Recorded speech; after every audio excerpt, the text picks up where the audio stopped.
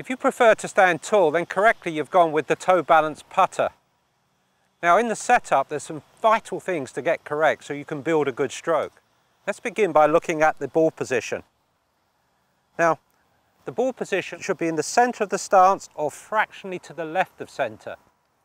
And then when you're looking down the line there, a line from the bridge of my nose down to the ball should drop inside the original ball.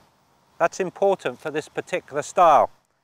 If you look at the width of my stance, it's quite narrow.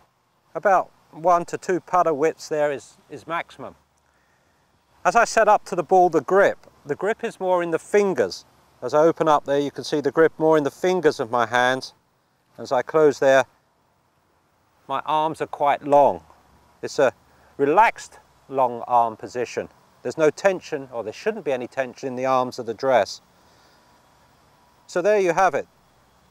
You're set correctly to the putter, you've assembled yourself at setup, and from this position you can make the longer flowing stroke.